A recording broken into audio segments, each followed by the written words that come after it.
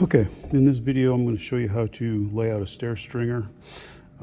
So things you'll need is you'll need a set of stair gauges and a framing square. In a previous video I showed you how to get the numbers for the rise and the run. So you can, if you don't know how to get those, you can check out that other video. I'm just going to use kind of a standard, easy layout. I'm going to set this one on 7. So I'm going to put the edge of the right on 7 of the stair gauge on 7, and then this one I'm going to put on 10.5. So you line them up on those numbers. Okay. Now, you want to make sure that when you start your first step that you leave enough room, because there's going to be one more up here. Okay, so I need at least 10.5 inches. So that'll put me someplace over here. So that leaves me enough room to make one more stringer at the top. Okay, so I got 10.5 inches here. So then all I have to do is mark along the edge of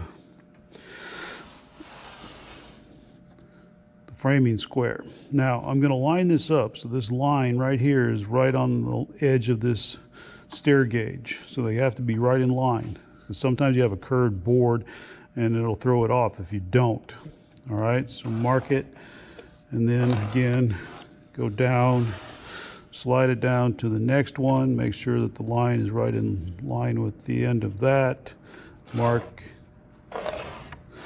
Now, on a big staircase, you may have to do this 14 or 15 times. On this short one, we're only going to have to go half a dozen or so.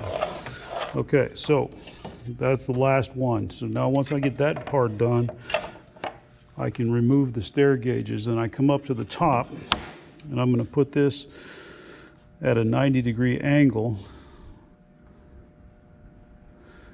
And I'm going to go 10.5 inches for my top tread. Then all I have to do is go 90 degrees off of that line, and that will be my top tread, second, third, fourth, fifth. Okay, so at the bottom down here I'm going to do the same thing.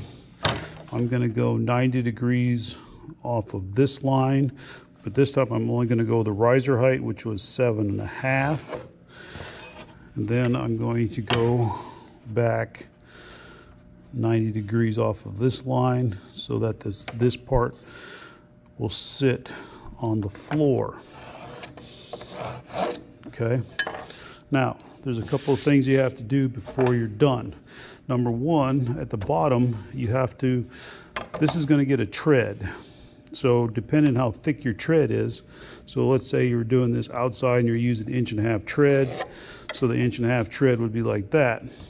In order for this one to be the same height as the rest of them, I have to subtract that 1.5 inches off the bottom of my stringer.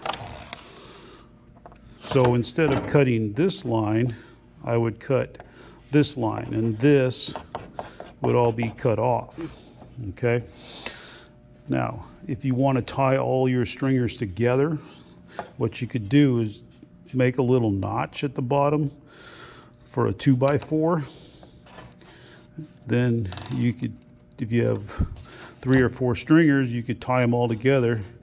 You would cut this out, so you cut along here, cut here, and then you would put a 2x4 across the bottom, tying all your stringers together.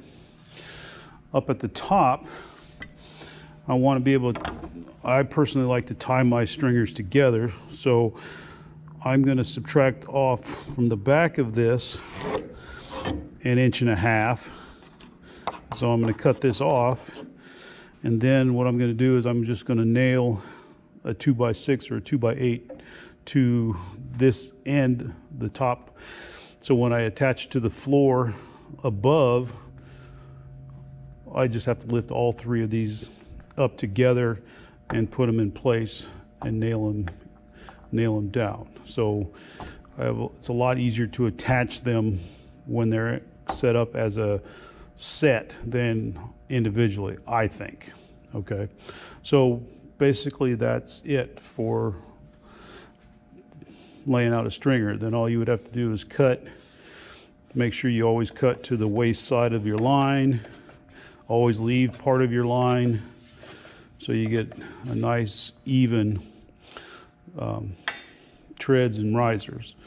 Now, code says I can be up to 3/8 of an inch off. Personally, I think that's a lot of being off.